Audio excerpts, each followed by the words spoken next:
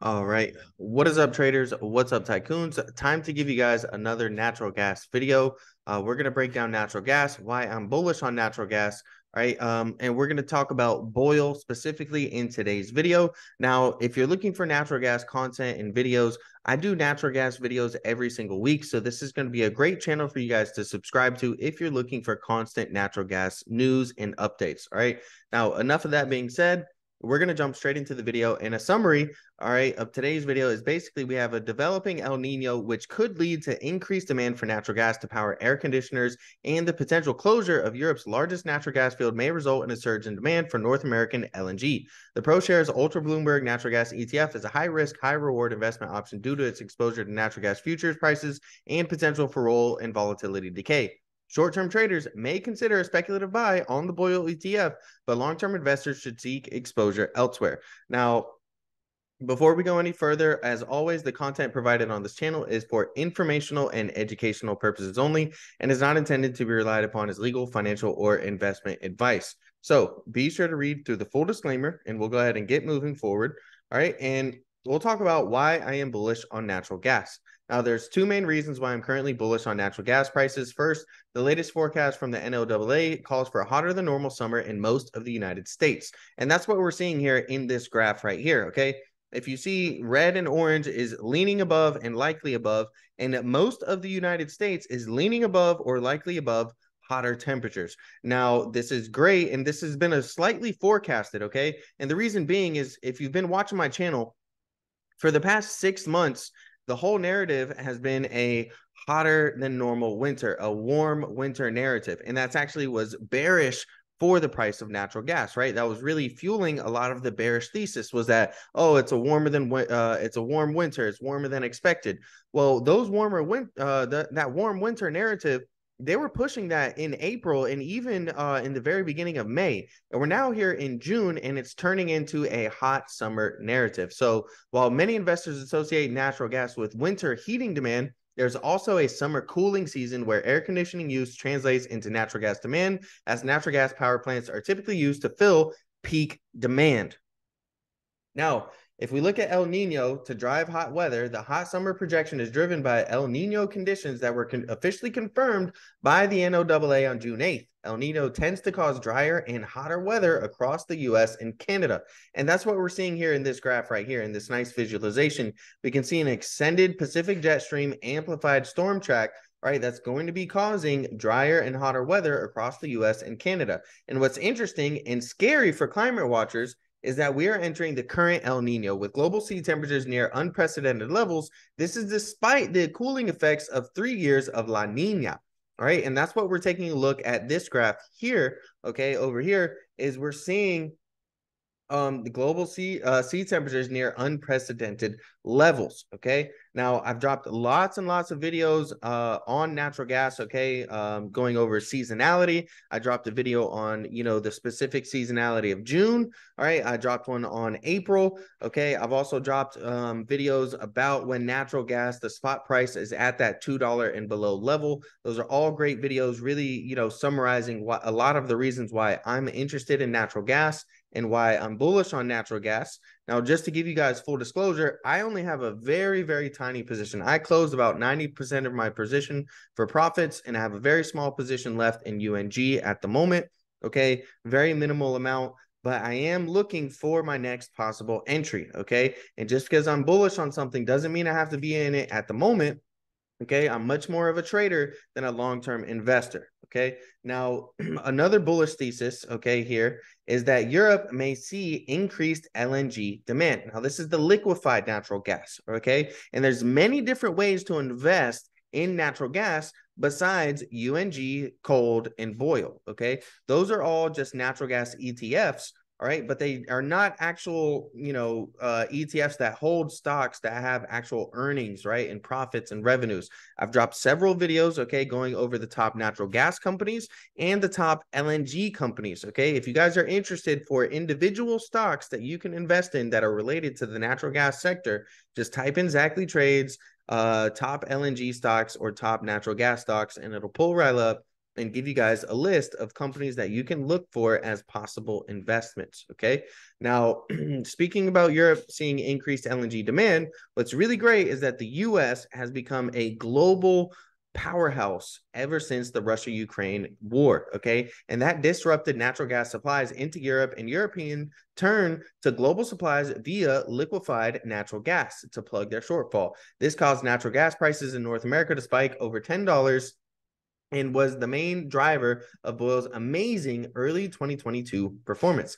Now, recently we got the news that the Dutch government is looking to permanently shut its Groningen gas field, Europe's largest, due to environmental concerns. Although the Dutch government has been winding down production at Groningen, I can't say that word, okay? I'm not Dutch.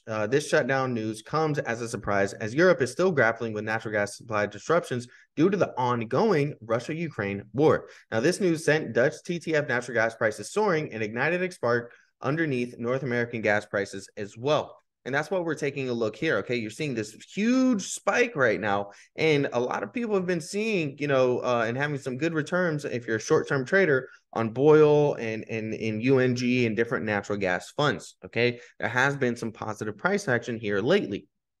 If we dive deeper, okay, one of the main reasons that people are attracted to BOIL specifically, okay, is due to its casino-like returns. All right. Now, for example, in 2022, the BOIL ETF returned an incredible 4x when the Russian invasion of Ukraine led to natural gas prices soaring. Okay. But, however, if held for too long, the BOIL ETF will eventually trend towards zero due to the role and volatility decay mentioned above. And this is one reason why I've never personally owned BOIL shares. Okay. Now, I try to give you guys really good quality content, okay, regarding natural gas. And I've dropped several videos, okay, regarding, the recent stock split that's approaching BOIL. So if you didn't know, they're about to do a reverse stock split. I've got a great video.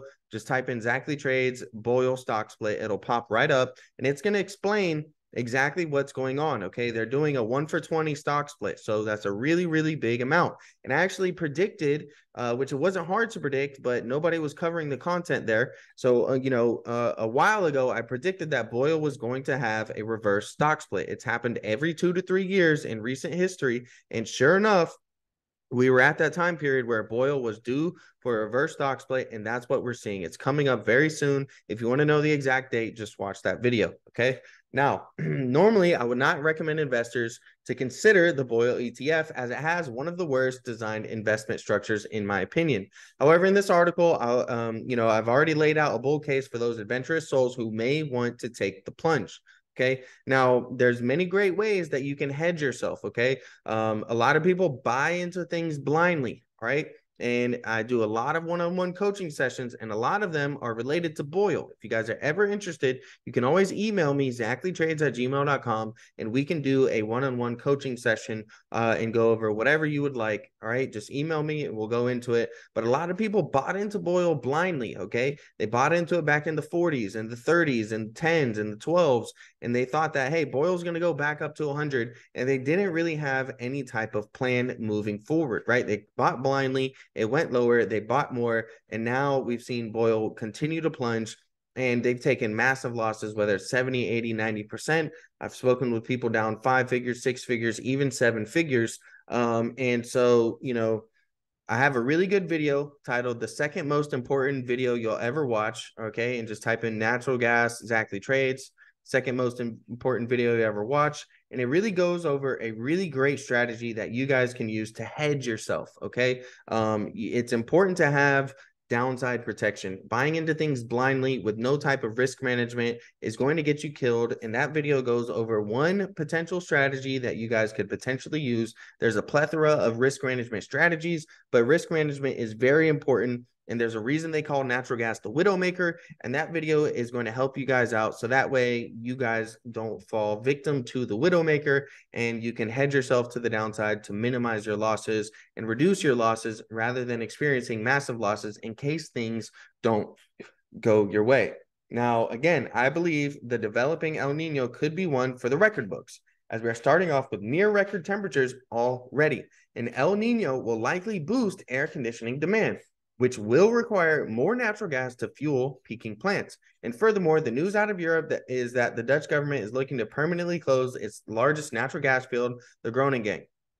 The proposed closure with gas supplies disrupted due to Russia-Ukraine war will likely cause European natural gas prices to surge, which will pull up North American gas prices due to the LNG connection. And while the bull case is enticing, investors are warned that the BULLISH ETF is highly volatile, and even if natural gas prices rise in the medium term, the BULLISH ETF could still lose money due to roll and volatility decay. I have a great video going over the myths and the facts basically of the decay surrounded BULLISH. Okay, yes, there is contango, yes, there is roll decay and volatility decay, and you need to know about those things, which I go into in detail. But under the right market conditions, okay, you can still make profits in something like BULLISH. But you need to be aware of the risk and truly understand them, because many people don't understand a lot of the things that they're getting into. Okay, so that's why I dropped that video. Now, when you look at a fund overview, it seeks to provide daily returns that are twice the return of the Bloomberg Natural Gas Sub-Index. The index reflects the daily support or performance of a rolling position in front-month natural gas futures. As the expiration date for the futures contracts approaches, the index replaces expiring contracts with later expirations. Okay, and when you look at the total returns, it's not pretty, guys. Okay, it's pretty rough when you look at the total returns. So, and this is not something that, if you're a long-term investor, you're not looking to hold BULLISH for 5 years, for 10 years, right? This is much more of a trading instrument. So keep that in mind when you're trying to look. And if you take a look at the holdings, okay, you can basically see here that they are extremely over leveraged in natural gas futures. All right. And then they have all these sub-index swaps right here. All right. And, you can really break down the entire holdings of BULLISH by simply looking them up. But just to break that down for you guys, this is it right here. This is a summary as of June 15, 2023. Now, the main problem with the BULLISH ETF and all futures-based ETFs is that futures prices tend to be in contango, where prices farther out in maturity are more expensive. Every time one of BULLISH's futures expire, the BULLISH ETF must sell the expiring future and buy a more expensive future contract as a replacement. The mechanical roll process leads to the ETF decaying over time. To compound this issue, the BULLISH ETF is leveraged, providing twice the daily exposure to natural gas futures prices. Levered ETFs have positive convexity in the direction of their exposures. This means that one's exposure to a given underlying asset grows if the price action is in one's favor. For example, assume you invested $100 in BULLISH. If the underlying index returns 5% on day one, the position will grow to $110. That's 2 times the 5% return. If the index returns 5% on day two, the position will grow to $121. This is more than twice the theoretical 2-day compounded return of 10.25% or $120.50. So this is kind of what I mean, right? You can make money on these things during the right market conditions, and it can compound your returns. However, if the return experience is plus 5% followed by negative 5%, investors end up with $99, significantly less than twice the 2-day compounded loss of 0.25% or 99.5. This loss is due to volatility decay. While volatility decay may appear small on a 1-day basis, over the long run, this can turn into a very significant slippage, especially for a volatile underlying asset class like natural gas futures. Okay. So in conclusion, I do believe a bullish case can be made for a speculative trade on the BULLISH ETF or something like the UNG ETF, or maybe even natural gas related stocks, provided investors know what they're getting into. The BULLISH ETF is only suitable for short-term swing trades. A developing El Nino is expected to lead to a surge in demand for natural gas to power air conditioners. Furthermore, there is news out of Europe that the Dutch government may permanently shutter Europe's largest natural gas field due to environmental concerns. This could lead to a surge in demand from North American LNG. And I believe that short-term traders can consider a speculative buy on the BULLISH ETF, but longer-term investors may want to seek their exposures elsewhere. Now, big red flags right here, okay? Something you do want to be aware of is that BULLISH is doing a stock split very, very soon. So this can create a taxable event if you guys are in BULLISH, okay? And it can actually force you to sell some of your shares even for a loss if you're not aware of the stock split, okay? So, make sure to watch my video on the stock split, all right? If you guys are interested in, really truly understanding some of the things around the decay, okay? And you guys want to know the myths and the facts, I have a great video out there. Just type in exactly trades, natural gas, BULLISH, decay. It'll pull right up. All right. Those are really, really great videos that I'm putting out there for free for you guys. And if you guys ever want a one-on-one session, again, just email me at zachleytrades@gmail.com, and we can work on setting up either a 30-minute or a 1-hour Zoom session, just depending on what you would prefer.